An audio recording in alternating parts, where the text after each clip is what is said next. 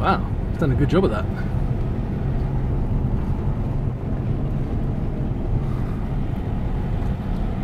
Yeah, that sounds like a really nice place you got there.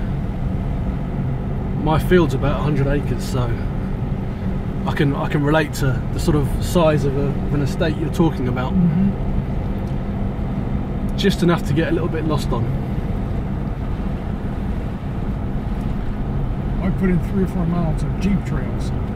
Yeah. I used to have a big track loader, which I used to put the roads in and put my septic system and drain field in, and I sold it and bought the tractor.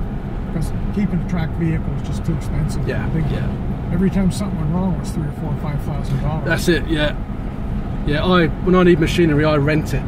I hire it. I had to change a final driving sprocket one time, and it was 600 pounds. And that was an experience. You know, pull the tracks off with my winch and put it on, and oh boy, I'll never do that again. Yeah, any kind of work you need to do on something like that, it's going to be a serious job. In a big building with an overhead hoist and all the right equipment, it's easy. Yeah, if you've got the hoists and the manpower to do it. I was using the backhoe and floor jacks and come along. Wow, that's really making do.